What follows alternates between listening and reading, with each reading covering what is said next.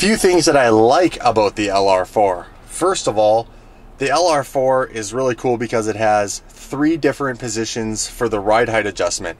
So right here, we can adjust the ride height and we can go down, and the truck's actually lowering right now to what's called axis height.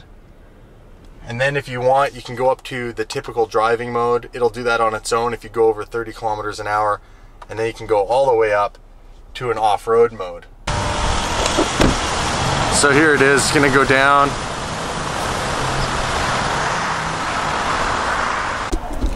So now what I can tell you what I do like about this truck also is the simplicity of having something as simple as the glass roof or the panoramic roof in this car.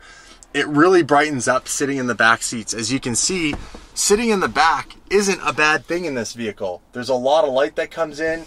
You have the glass above your head, you have the glass on either side of you and behind you. So it's just as bright as the rest of the vehicle. So sitting back here isn't something that someone's gonna be discouraged from doing. Now let me show you guys the rear seats.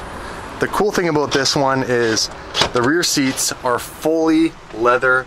They're basically exactly like any of the other seats that you have up in the forward cabin.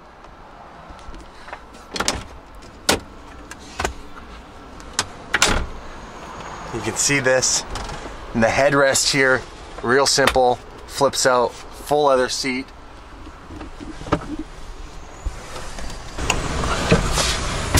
And that's it. Now obviously you can take this out and you'd have a full leather seat that someone can very comfortably sit in the back here. Me, I'm 6 foot, 225 pounds. I fit quite nicely. Lowering the seats are real easy. You flip the front seat down first, and then this is nicely gonna just go back into the floor. And voila, you're gonna put this stupid mat. If you want to know what I dislike, you guys can watch the other video of dislikes of the LR4. You know, one thing I gotta give it to them is they were smart to put a black pack on this, because with the black wheels and all the black trim right from Land Rover, it just really cleans up the way this truck looks. Another thing I like about this truck, if we turn it on, it's actually got 5 cameras.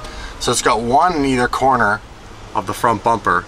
It's got a little camera underneath each one of the mirrors on either side, and then it's got the trailer camera. So let me show you how that works.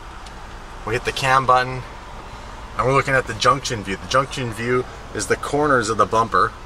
We can then switch that up, and we can go to curve view. Now curve view is under the mirror, so if I close this door, you're gonna see that move. There you go.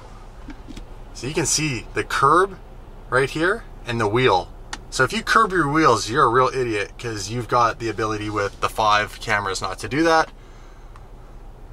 And we can go trailer view, and of course we can see the Dodge up on my ass end. Another feature I do like about this truck is the 5 cameras. Hey guys, thanks for watching the likes video. I hope you got some information on the LR4 that's informative. Leave a comment, make sure you guys subscribe to the channel. And if you want to see the dislikes video, you can go back to the videos, and there should be a dislikes video there for you guys to check out. Have a good day. See you next time.